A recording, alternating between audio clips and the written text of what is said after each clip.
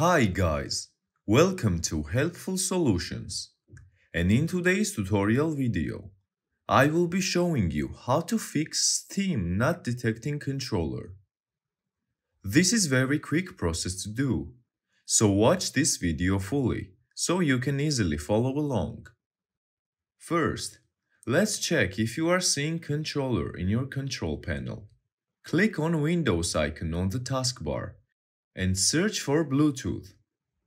Open Bluetooth and other devices. In this window, you should be able to find your game controller like this here.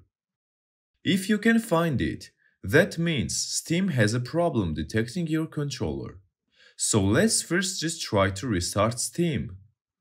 Click on your tray icon here, and then right-click on Steam.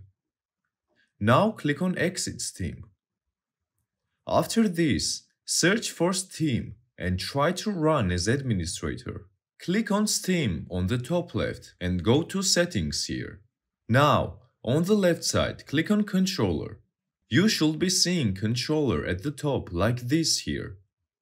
If you cannot see it, try to restart your computer or reinstall your Steam.